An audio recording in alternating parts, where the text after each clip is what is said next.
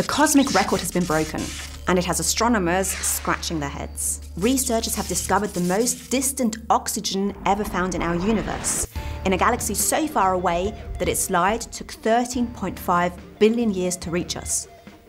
This galaxy is just a baby, and it was one of the first to form in our universe. What's puzzling about the new results is that this baby is, chemically speaking, a lot more mature than we would have expected. This galaxy, JADES GS-Z14-0, let's call it JADES for short, was first discovered with the JWST and pegged to be the most distant galaxy ever observed. Since light travels at a finite speed, this also means that we're looking back further than ever before. So studying this galaxy can give us vital clues about the state and evolution of the very early universe, when the foundations were set for everything to come. So when this detection was announced, astronomers were super excited and raced to follow it up with ALMA, in which ESO is a partner. ALMA ideally complements the JWST because it observes a different type of light. With ALMA, we can observe in the millimeter and submillimeter regime, while the JWST looks at infrared light. We can then take the two different types of observations and piece them together like a puzzle to really find out what's going on. In the case of JADES, this collaboration between telescopes worked extremely well. JWST gave us infrared imaging, which detects the light coming from the stars in the galaxy, and allowed us to measure its distance approximately. ALMA detected oxygen, which originates in the warm gas around the stars, and allowed us not only to pinpoint the distance much more accurately, but also to better understand the chemistry. Turns out, this galaxy, JADES, is a lot more chemically mature than we expected.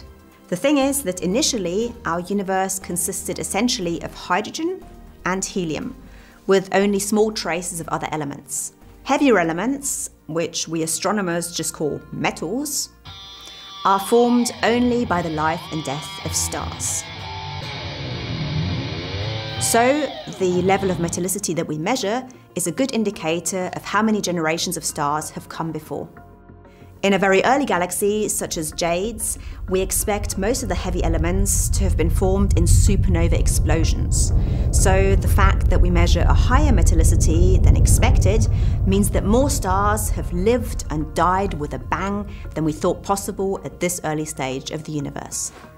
Another thing that was surprising was how massive and luminous this galaxy, JADES, is.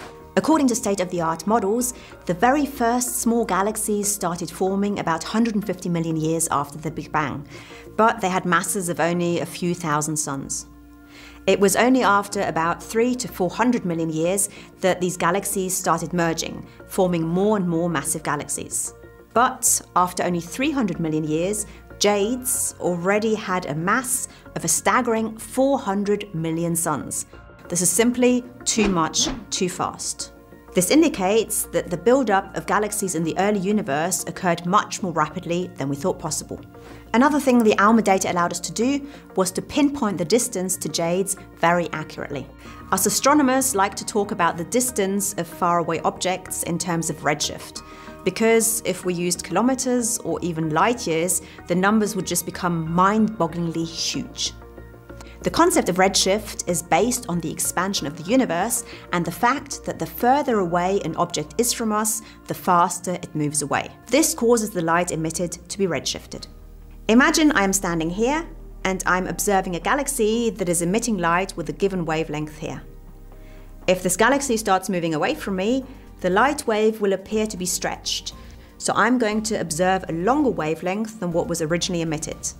And this effect is more pronounced the faster the galaxy is moving away from me, so the further away from me it is. In the visible part of the electromagnetic spectrum, the longest wavelengths correspond to red light, which is where the name redshifted comes from. If I know the wavelength of the light that was originally emitted by a galaxy, and I then measure the redshifted light, I can figure out exactly how fast the galaxy is moving away from me, and hence its distance. If you'd like to know more about how astronomers measure distances in the universe, let us know in the comments and we'll do a whole video just on this. The JWST measurement showed us that our galaxy, JADES, has a redshift of Z higher than 14. making it the furthest galaxy ever detected.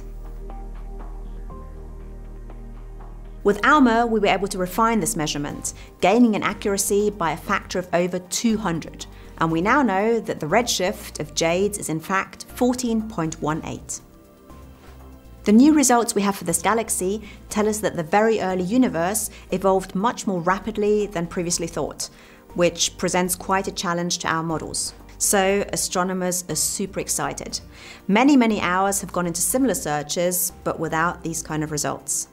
So we're just waiting to look at more very young galaxies with ALMA to figure out how life, the universe, and everything came to be.